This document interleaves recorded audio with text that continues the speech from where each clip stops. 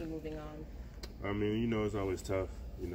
This would be my third coach in 4 years, so kind of something I got getting used to.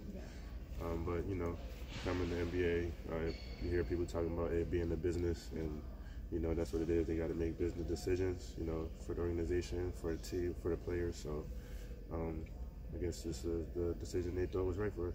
Yeah, were you able to have a conversation with him after the news broke, or did you guys no, just all talk? I'll probably just wait, because he probably have a lot of people trying to talk to him right now. So I'll just wait and talk to him. I know you keep saying it's a business. A lot of guys keep saying it's a business, but there's got to be, I don't know, some emotion behind losing a guy that had been your coach for a couple of years and really believed in you. I mean, what is it like to lose a coach mid-season? You've experienced it twice now. It's tough because, you grow a relationship with people.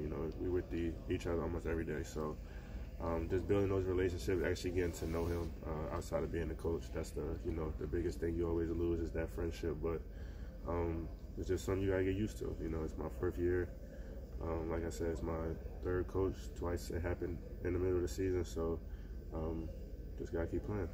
Landry said that part of the reason he made this decision was taking a pulse on the team and that Nate's message wasn't getting through to you guys anymore. Do you agree with that? I won't say I agree, but, sometimes you do need a new voice, just to get things across, clear, a different way.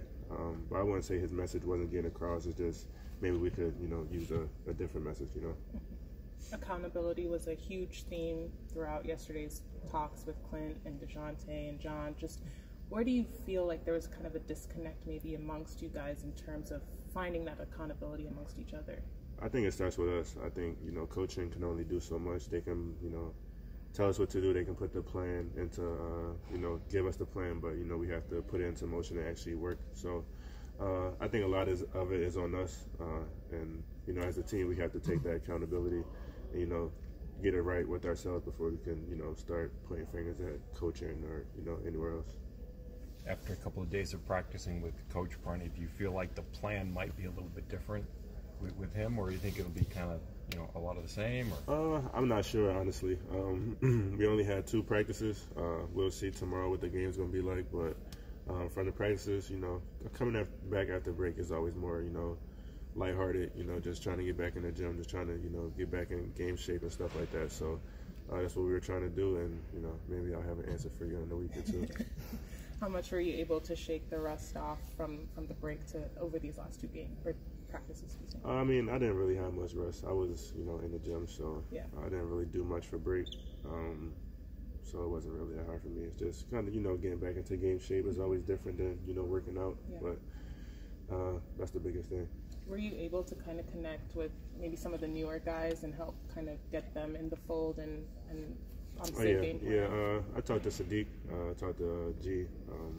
They're like you said, they're new, but they play basketball. They've been in the NBA. They know how it works. And, most systems are the same. There might be different name calls for plays and stuff like that, but most teams run the same stuff. So it's just, getting them caught up to speed with our language and, stuff like that. What is the biggest adjustment when you get a new coach in the middle of the season? Just, changing, the game plan, I would say. Every coach has their, strengths, what they like to do, defensively and offensively. So I feel like that's the biggest thing, just changing, whatever they call one play, whereas what we call it now, just learning the different language and names and stuff. I feel like that's the toughest part. So just moving forward, just knowing the kind of personnel that's on the team, not necessarily thinking of anybody specific, but what kind of coach do you think this team needs moving forward? Me. It's like, I have no idea. I couldn't tell you.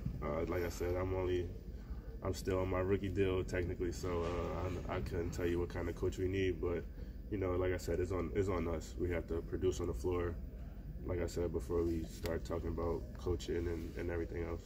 Have you seen any of your teammates maybe step up during this time and kind of try to bring you guys together? It's not just on the coaches, on you guys. So maybe who's trying to bring you guys together during this time? It's all of us. Like we all know what happened. Coach getting fired. It's not all on him. Like I said, I don't know how many times I can express that, but it's a lot on us. You know, we weren't producing on the floor. You know, we have a under 500 record. Coaching can only do so much, so it's on us for these next 23 games. I think we have to produce, and we have to.